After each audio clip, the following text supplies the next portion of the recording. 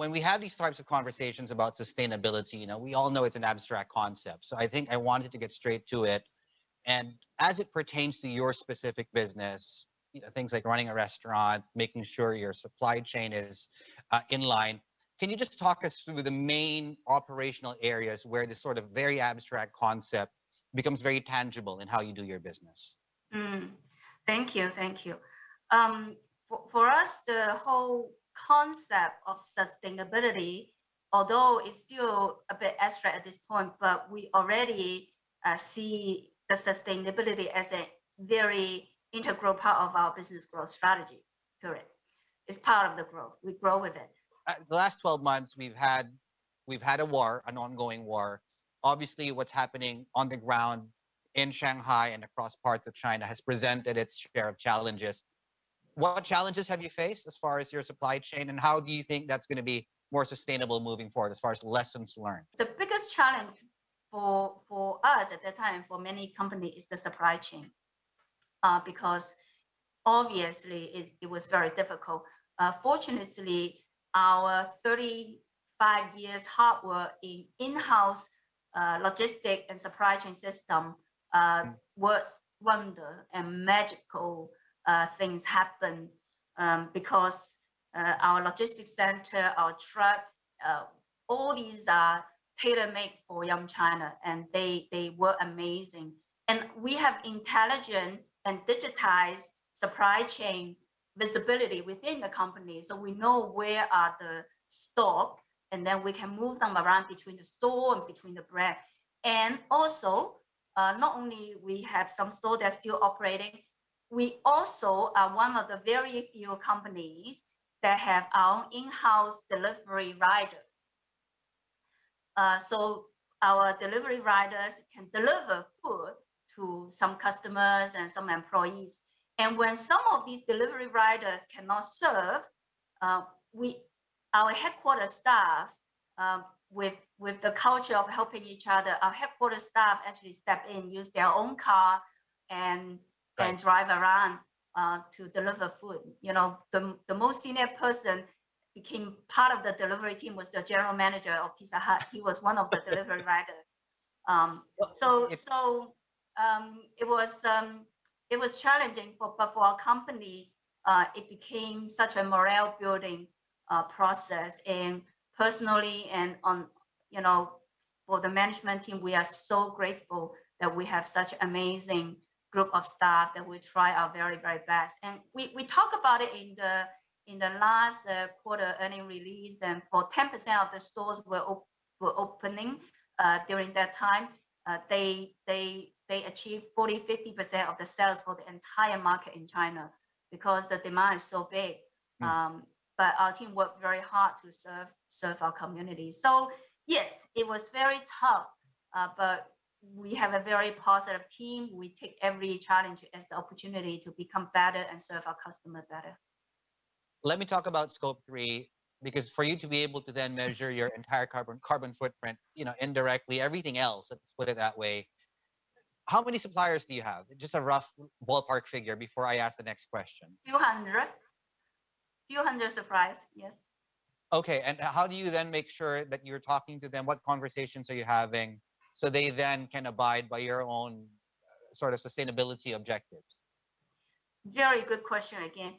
I resonate your question that the scope 3 is the most challenging one for everyone, and including for Yum China, because 2/3 of our greenhouse emission come from the purchase good, and that means from our suppliers.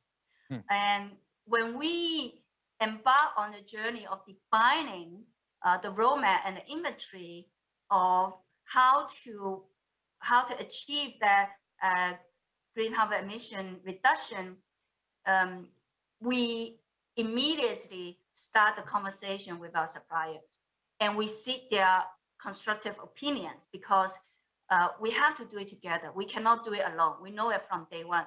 So we have the conversation, and we get their opinion, and then we put together a roadmap. So that's point one. And the challenge is very profound. The challenges are very profound. We know that.